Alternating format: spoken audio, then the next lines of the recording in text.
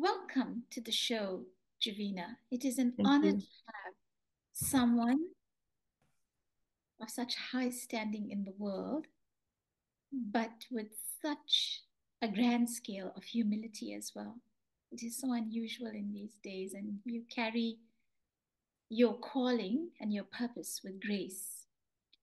And I read up on your background, as with all of my guests. I do intense research with what you supply me with in terms of your biography, and I dig a little deeper because I'm that kind of person and I need to know. Yeah. So, we are honored at the People of Purpose talk show to have you as our guest.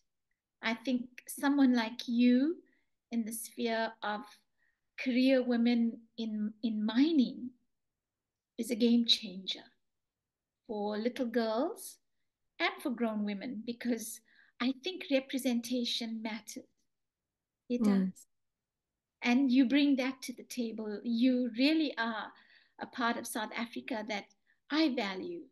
And therefore, I am happy to share with the world at large, my world and yours, just how amazing you are today. Because the show is about people of purpose. The People of Purpose talk show focuses heavily on real people talking about life. And you're real, you're authentic, you love your children and your husband and your life and your home so much, you would rather not be talking out there. But you have to do this because you've been promoted into the world in such a way. And therefore, you stand tall in your calling and you do it with such grace and dignity. And therefore, God has blessed you in a phenomenal way. And from Mm. what I gather as I read up on you, is that you just keep climbing. So I think that there are women and men on various social media platforms today, well, especially Facebook. We will post it later on the other platforms.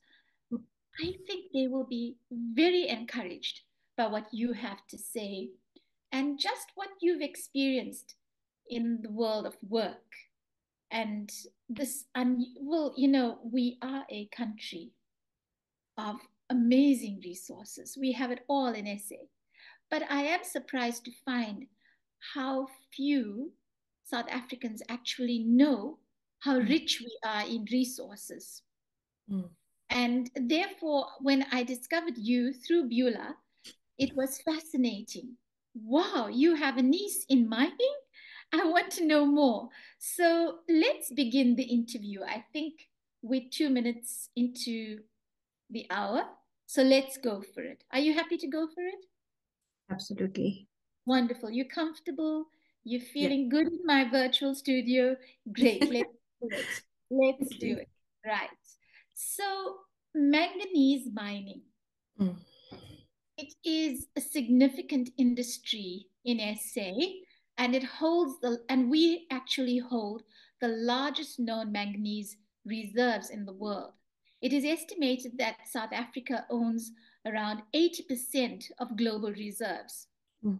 Can you share with me the key points of how manganese mining has impacted the South African economy, Juvena?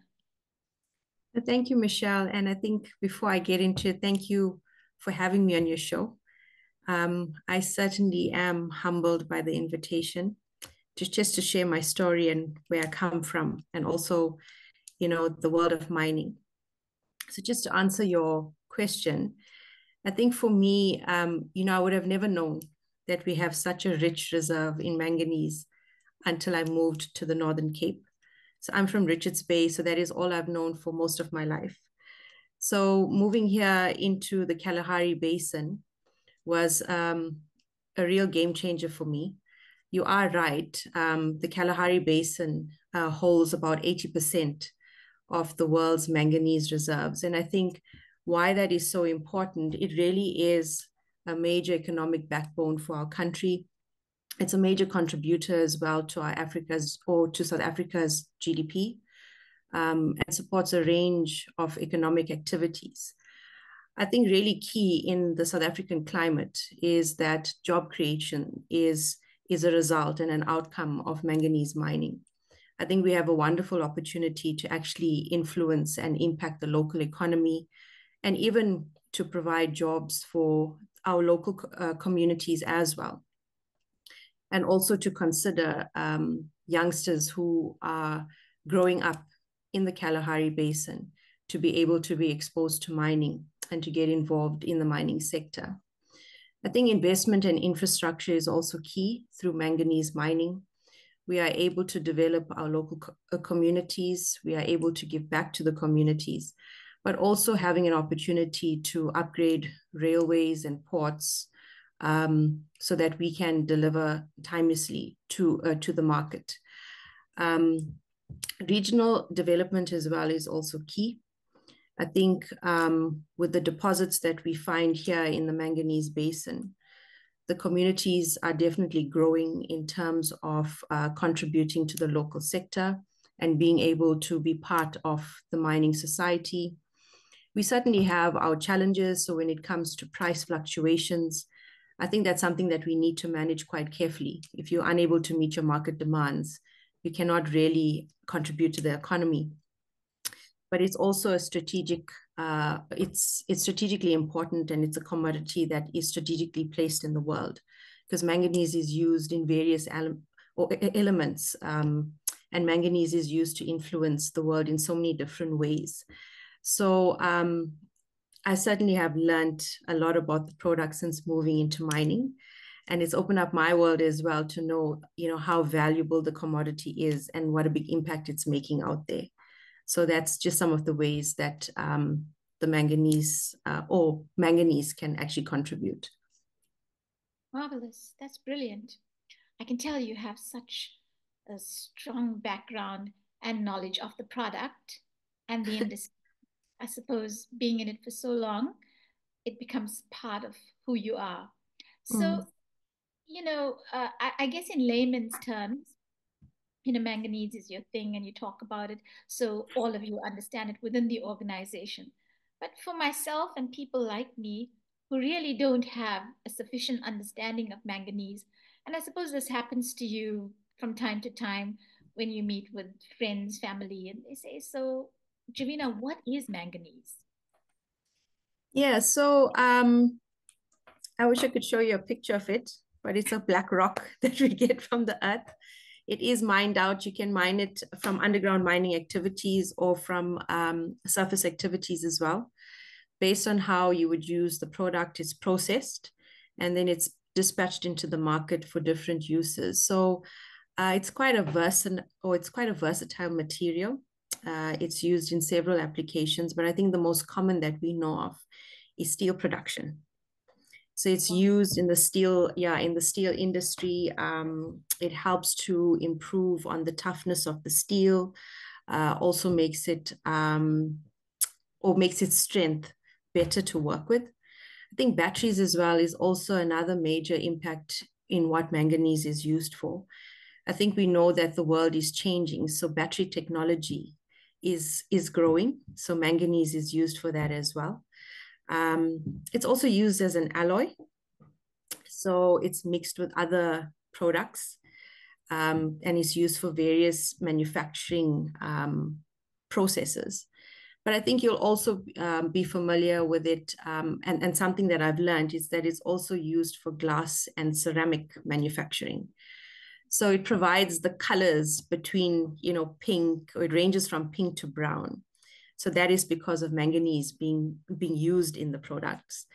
And yeah, electronics, agriculture, fertilizer, there is a component of manganese that is actually used in those processes. So it's quite various. It ranges quite far and wide. So it's quite important, for the economic climate and to sustain so many processes. Amazing. Yeah. Absolutely. Well, thank you for sharing that. And that uh, it is used in ceramics. That's interesting because I used to paint ceramics at one time. Yeah. And who knew? So, Juvena, I have to ask, what is life like in the Northern Cape, and especially in what you refer to as the Kalahari Basin. Now, I live in the Garden Route, and Mm. I'm always going on about it being such a fascinating place on earth, the Garden Route. Ever since I came here, no place on the planet is as good as the Garden Route. So the thing is, um, I want to know more about the Kalahari Basin, and especially for our viewers who are watching on various platforms, uh, who've never been, whose geography is, well, not there. So can you Mm. tell us a little? It's not to say that my geography is any better, but I do know that we are quite close to the Namibia border and Lesotho as well. Look, like I said, I would have never known what the Kalahari was about until I moved here with my family. It takes some getting used to Mhm. because it's quite different to what we would know, growing up in the cities or growing up next to infrastructure. But life here is amazing. It's peaceful. It allows you to grow with your family. I think for me, that has been the biggest blessing for my family and I to be able to grow together without any external influence, just fully understanding each other and finding each other. I think Mhm. this is what the move, or this is the way that the move has impacted us. We're able to lean on each other and really grow together as a Beautiful. family. Um, in terms of the environment, yes, you do have your developed areas, which is closer to the Uppington areas, Kimberley, and so forth. But Mhm. for where I stay in the Northern Cape, it's a little mining town called Hotazel, which is Mhm. about 20 kilometers away from the Wessels mine that I work at. Mhm. So it's a safe town. I think the blessing that we have to live in Hotazel is that it's safe. Our kids are able to play in the street, ride their bicycles, walk to school. You don't Wow. often get that in other Wow. parts of the country. Um, you are able to actually find peace after a long day at work. Wow. And that is what the town offers. And I guess what's also really great for me is the ability to be able to network. Because many of us who live in the town are actually living away from family. So you learn to lean on each other, you grow together, you learn to ask for help, which is Wow. something that you don't often do. Yes. Um, the Kalahari Basin as well has some interesting areas to visit. For the first time, I visited the Vonderwerk Caves here, quite close to home, where you actually find the original paintings of the Khoisan. So that Wow. was quite interesting. That must be We have incredible. a yeah, we have a meerkat manor, if Oh, I you need to do? pronounce it You do? Yes, correctly. we have Yeah, meerkat. Yes, yes. yeah. So at the Tswalu Game Reserve, there is a meerkat project that is running to preserve the species. So that is quite interesting. We're not too far away from the Kalahari Transfrontier Reserve. So many photographers out there would know this game reserve and come to photograph wildlife. And Mhm. then I think quite famous here is the Tswalu Game Reserve, owned by the Oppenheimers. It has an exclusive restaurant owned by Klein Jan, who is a Michelin star restaurant, or who has a Michelin star restaurant. So that's just a few things to explore here in the Northern Cape. But if you want Wow. safety, if you want peace and quiet, and you just want to be in touch with nature and grow as a family, it's a perfect place to settle at. Oh, I'm happy to hear that. I'm happy to hear Yeah. that your joy is sufficient in this place because, well, I have to ask one question, though. It's a very naughty question. So we're just going Mhm. to loosen things up, right? So when I first looked at the name of the town that you live in, Hot as Hell, I said, now I've got to ask you, is it hot as hell? Yes, it is. So, So, is that how they kind of named it? yeah, so I guess that's where the name originates from. The story is that there were these two gentlemen that were exploring in the Kalahari Basin, found the town, and literally experienced temperatures ranging up to 45, 50 degrees. Oh, And then the extreme of that is cold temperatures plummeting to -5 up to -10. So it's just Yeah, it's either hot or it's cold. Mm-hmm. Mm-hmm. And it takes some getting used to. Yeah. Incredible. Well, I had to ask that. So, South 32 is a Mm. globally diversified mining and metals company that operates several mines in South Africa. What exactly does this mean from a social cohesion perspective, and how are you bringing diverse communities of people together within your organization to achieve social cohesion and a dynamic workplace for everyone in the company? Yeah, that's quite a interesting question. So I think you are right. South 32 is a global mining and metals company. And I think South 32 is wonderfully positioned to be able to impact the communities, to build social sectors, and to bring diversity together. So I think what's really key with South 32 is promoting diversity and inclusion. I think with South 32's leadership, that is core of the business, and there is top-down support in making sure that cultural change is met, but also ensuring that diversity goals as well are also well managed and tracked. We remain committed to being inclusive. So diversity policies as well is really important for us to make sure that we are comprehensive in the way we manage diversity, and committing to making sure that there's a respectful workplace for everyone to be part of. I think what's also really key is driving and promoting recruitment and retention. Our hiring practices are quite involved, but that's only so to make sure that we have the best people in our teams to be able to support the organization and what it stands for. Training and development is also key, not only for people who are who are employed at the mine, but also for the communities. So with South 32 and the mines here in the Kalahari Basin, we're quite strong on developing the communities and offering programs so that the community can be better equipped for whatever it is that they need to participate in. I think for me, what I really appreciated of or with the mines is that they really celebrate diversity and the cultures or the local cultures here. It's a place whereby I've even learned to respect the local people, learn from them and draw from them as well, because it is certainly a different environment. And I guess you're only able to make headway if you respect the people that you work with and understand where they are coming from. And I think what's really important for me, like I mentioned earlier on today, is giving back to the community. We are mining a commodity that actually belongs to the people.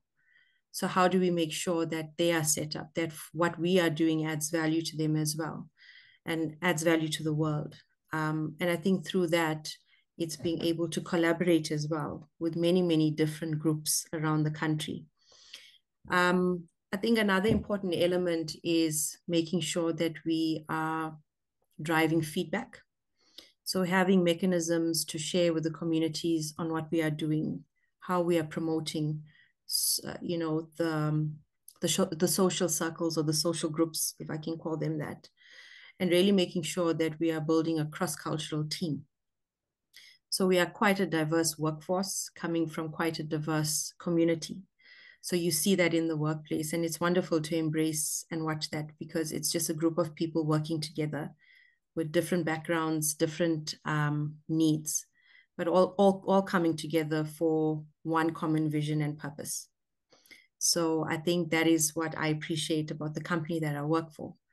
And at the heart of it all is to drive the safety guarantee. So without that, nothing else matters. It's all about making sure that people go home safe and well every single day. So that is where we are at as a company, and that is how we drive social cohesion. Fantastic. Wow. I'm impressed. And the level of societal change and the multiculturalism that you spoke about, isn't that the South Africa we all fought for back in the day? And Yeah. here we have it, and it's coming from the mining industry, and South 32 is driving that. I am thoroughly impressed, and I think that it is a very important aspect of business when you carry that level of not just social responsibility, it goes beyond that. It's about humanity. It's about people Yes. coming together and that cohesiveness, and just the way you mentioned it's taking place. It's developing, it's evolving in that community. And you spoke about this tightness of the family in this little mining town. There is this sense of a smaller town being a dorp in South Africa. And for those around the world, a dorp is literally a small town. And, you know, um, it's amazing. It's interesting initially in a weird sort of way. And then one day you discover, hey, I like weird because I'm weird too. And Yeah. that's the beautiful part of it, because Mm. I experienced something similar when we had to live in the different cities of South Africa. But of course, we lived in the big cities. And then we had to come to the garden route and settle in the city of George, which is much tinier than the other cities that we lived in. However, I haven't been to Hotazel, Mm. but from your description of it, it sounds tiny, It's probably like that TV program where those people, Igoli, was it Igoli? The people lived in I this think little, so. I think it was something like that. Mm. I could, oh, no, or was it Isidingo? Isidingo. Was the program called Isidingo? We had a program, Isidingo, yeah, many, many years ago. People lived in this tiny little, is it like that? So it's interesting because from a social perspective, from a business perspective, you have all these tiny little groups of people that are now becoming cohesive. And what happens is a brand new culture develops. Mm. And that is fascinating. I find that personally fascinating. I don't know whether it's the artist in me or it's just how I see life. And the tightness that you described with your family, which I think is essential, the quietness of life, it ushers in the largest of life. Mm. In a way, I think that takes us back to the original creation state. And I kind of got that when you were speaking about it. And who would think that would be found in a mining town? So I'm happy for you and your family that you've actually reached that place in your life. So let's talk about sisterhood since it's Women's Month. What Yeah. is your perspective of sisterhood and how are you finding? Because you left a familiar place to Mm. go to an unfamiliar place. And how long are you here in Hotazel? Yeah, so I'm now in the Northern Cape for 5 years. 5 years. Okay. Yeah, for five That's long years. enough. That's long enough. And I am here in George for 10 years. So Okay. I kind of understand your journey because Yes. with each year you sort of, it's like when a child is growing up, you measure the child, you do these little notches, parents have Mm. that little thing. And so it's like that when you're living away from what is familiar or where you were born, because each year is another notch, and then you're measuring against your backdrop of where Mm. you came from. And then one day the best thing that ever could happen to anybody is you forgot where you came from, yet you remember it. You Yes. remember it because you can never actually forget it, but you Mm. forgot. You now developed and evolved something and someone new, and you see the world in a brand new way. And that for me is the most fascinating part of life.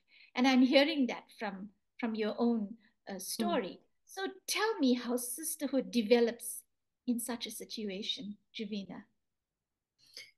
So I think for me personally, and a very dear friend and mentor of mine said that I will never be able to settle in and ease into the Kalahari in this little town of Hotazel and the mining sector if I don't go out deliberately and look for pockets of excellence. And I think in the mining sector, there are so few women in there. And back to our previous point, working on diversity and inclusion, and really embracing and recognizing the role of women in mining has become a big drive for South 32 and South Africa in general. I think with so few of us being in the mining sector, it's really important to carry each other. I think it's really important as well to embrace who you are and where you come from, and to respect that and value that and honor it. I think for me personally, the way that I value sisterhood and constantly make sure that I drive it is to respect the backgrounds of each woman that I come across, but also uplifting her and carrying her. There are many ladies that come into the mining industry of late. And I think it's really important to be real and to be open about your own personal life experiences, so that can be able, or that can help somebody out there. What's really key for me is mentorship and support and coaching. We have a lot of younger female leaders that are coming into the business. So how do I show up for them? How do I role model for them? And how do I help them through some of the experiences and scenarios that they might be working through? Because it really is not easy breaking through into a mining sector. I think for me, it's also important to raise awareness for female leaders and to drive that sisterhood in making sure that they understand how they are impacting the local economy, how are they impacting the mining sector, and the value that they can bring through how they show up as leaders as well. I think really important, and something that we often talk about as female colleagues, and even with those that report to us, is how do we maintain a work-life balance? I think it's really easy to get sucked up into the working environment, but it's important to maintain a work-life balance. It's important for yourself as a female leader, as a woman. It's important to find time for yourself. And it's important to create that balance for others who may not see it as yet. I think as women in sectors that are predominantly male-dominated, you are so driven to succeed and to prove yourself that sometimes you end up forgetting about who you are. So I think as women, and to your point of sisterhood, it's important to remind each other about your value, your own personal value and worth, and to bring that balance when others don't see it. So that's some of the ways that we think about it. I think I'm blessed to have quite a strong female circle around me here in the Kalahari. And through each one, learning about life, learning about how to cope with different experiences, different challenges, and also being able to contribute to those upcoming female leaders just by constantly being there and offering my own personal experience to them so that they can grow as well. Thank you. That was beautifully answered. And I think it would have been very encouraging as well. It will be very encouraging for women in South Africa who needed to draw from this, because I have to say there isn't a single woman or man on this planet that doesn't need encouragement. Everybody needs encouragement. And sometimes just to get through the day, someone needs that. And I think the way you speak, you have a presence, very warm, kind, gentle, deep presence about you. So I want to talk about your spiritual life and your commitment to God. Would you like to share that? I think maybe I really found myself with being here, away from what is familiar, like you said. Like we were sharing earlier today, I grew up in a household whereby I had a granddad as a minister, my dad as a minister. So our lives were really about community work and community service and serving others. And I think you never really appreciate spirituality. You don't really appreciate your faith until you move away from what's familiar, and all you then have to depend on is God. And what he can do for you if you have absolute faith in him. And I think with this move, and really it was a big move for my family and I, after living in KZN for 35 years, to leave behind family and friends and to start a new life was not easy. And I found myself relying more and more on God. And I think the one thing that really stood out for me and really strengthened my commitment in the Lord is that I need to be at perfect peace with where He has placed me and knowing that He has a plan and purpose for my life. I think every situation that I've dealt with has taught me something and has brought me to a point whereby I can inspire and encourage others to know that if your foundation is solid and if you have faith and if you're at perfect peace with where you are at, that immediately brings the trust in the Lord to know that where He has you is divinely ordained and you are there for a plan and purpose. So I think for me, it's every day waking up and knowing that God's got me. He knows what my day holds. He knows the plan that He has for my family, for my girls. And again, it's being at perfect peace with where I'm at, despite the challenges. And there are some rough days, knowing that He still got me despite that.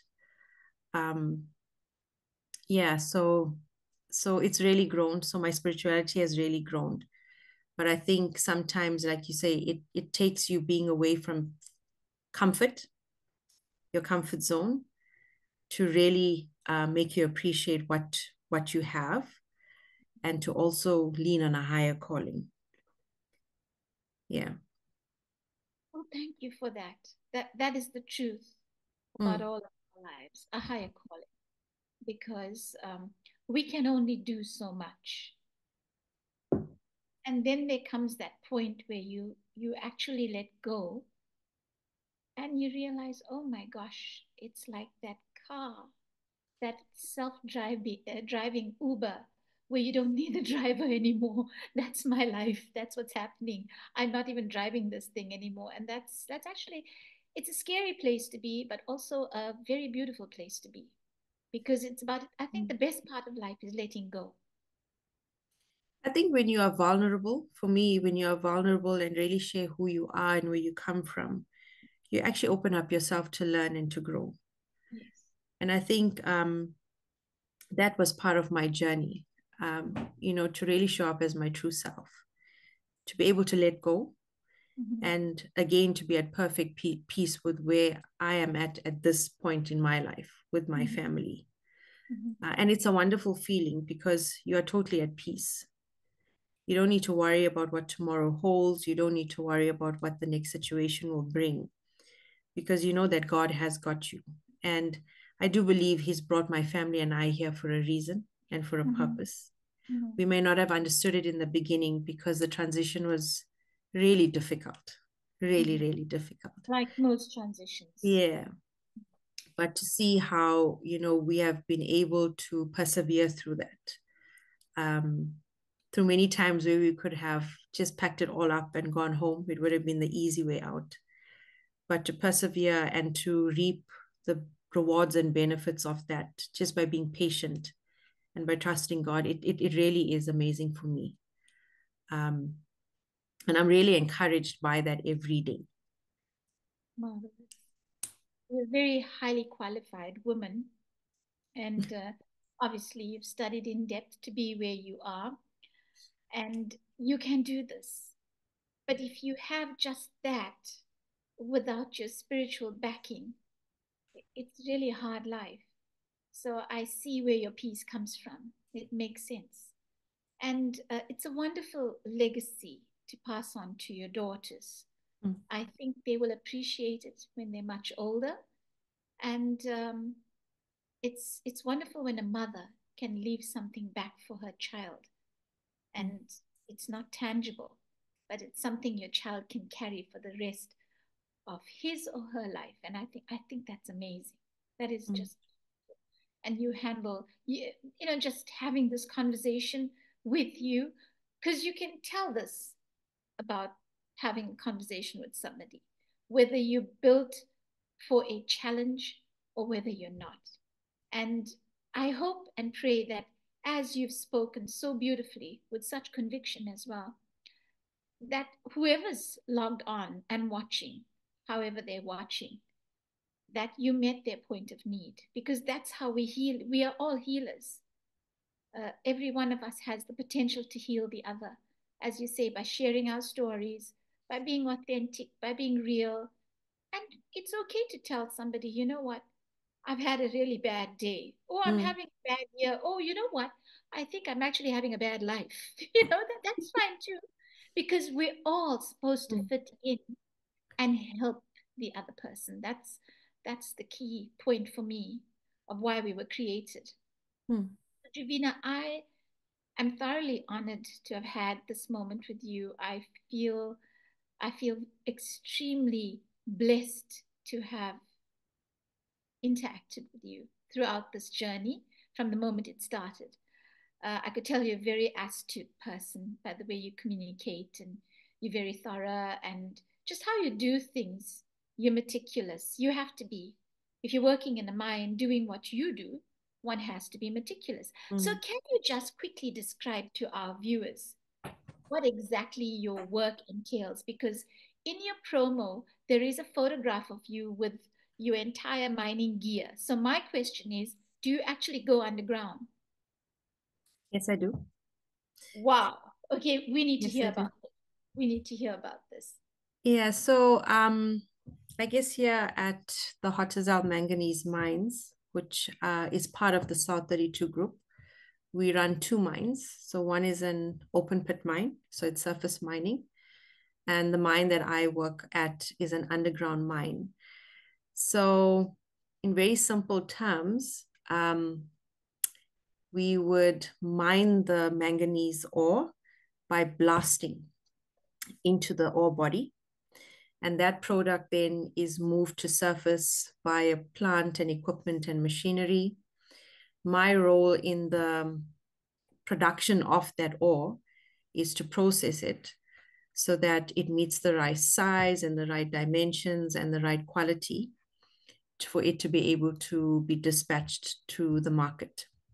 So I run the surface plant production operations, which is responsible then for processing the manganese ore and then for dispatching that product by rail and by road. So we do a lot of truck loading, whereby we would dispatch the product and obviously load the product onto trains as well. So that's my role in the production environment. I think what's really important and key about a production manager role is to make sure that you have a high level of awareness in terms of planning and forecasting.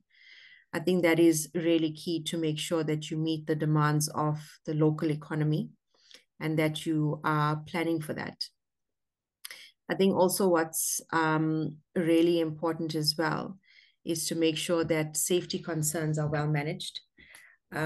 Mining can be quite a volatile environment, especially underground mining, and there are serious risks involved. So making sure that you're clear on safety practices and protocols is really, really important.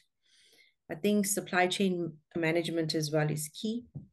If we do not dispatch that product on time and we don't meet the needs of the local market and even globally, it can be quite a big impact to our business. So my role is making sure that when that train is at the mine and when the trucks are parked outside that mine, that they are loaded on time and they are moved to where they need to be at.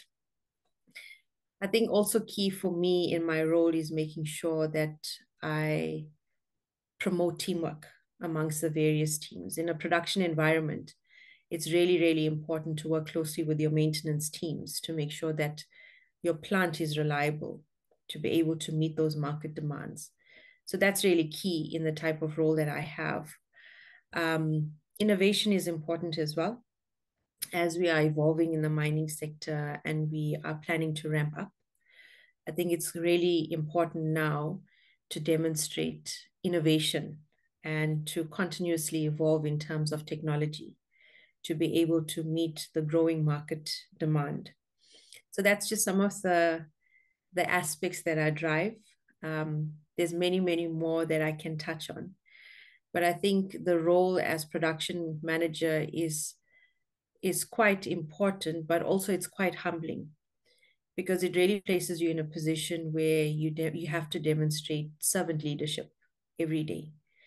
It's about being a support mechanism to people who are working around you, not actually doing the work for them, but to empower them to do what they need to do and to believe in themselves as well.